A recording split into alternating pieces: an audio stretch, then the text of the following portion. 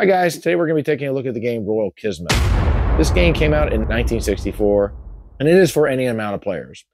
Now, Kismet is a game that plays a lot like Yahtzee, where you're going to be rolling dice and you're going to be trying to set aside 5 dice to make these different scoring combinations on your score pad.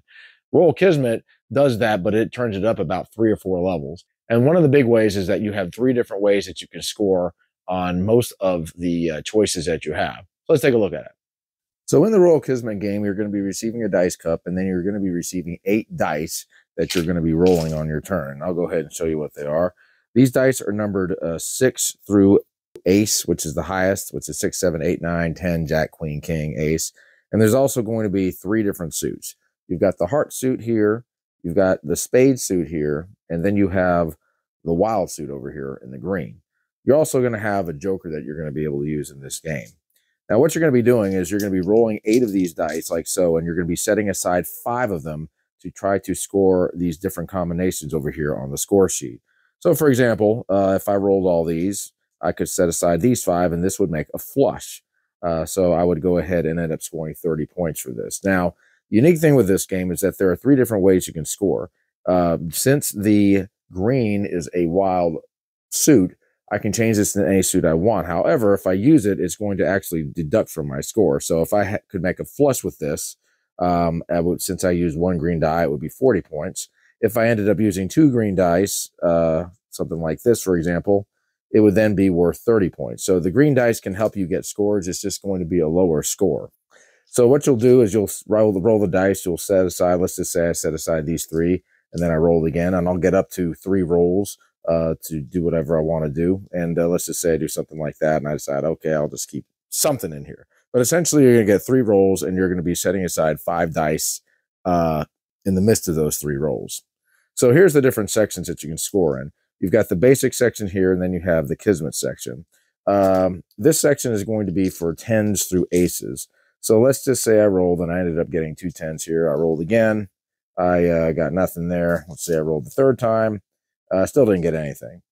So let's just say I was going to go ahead and score for the 10s. Each 10 is going to be worth 2 points. So in this case, I'll have scored 4 points.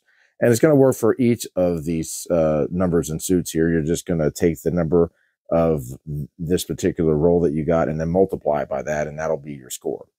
Now, in the bonus section, you have 3 different bonuses here. If you end up getting between 90 and 105 points, you'll add 40 to the bonus. 106 to 120, you'll add 70, and over 120, you'll add 100. So you have 3 different bonuses that you'll be able to score with as well. Now, in the Kismet section over here, this is going to be the meat of the game. You're going to basically be rolling and trying to get these different combinations. 2 pair is simply going to be a pair of 1 number or letter and a pair of another number or letter, such as 2 10s and 2 aces. 3 of a kind is going to be 1 of any number or letter. Be the same one. So it could be 3 kings, 3 aces, and such. And you would just go ahead and total those up here. And again, if you use green dice, you're going to go ahead and figure out how many green dice you used and then use this scoring thing. A flush is going to be 5 of the same suit, such as 5 hearts.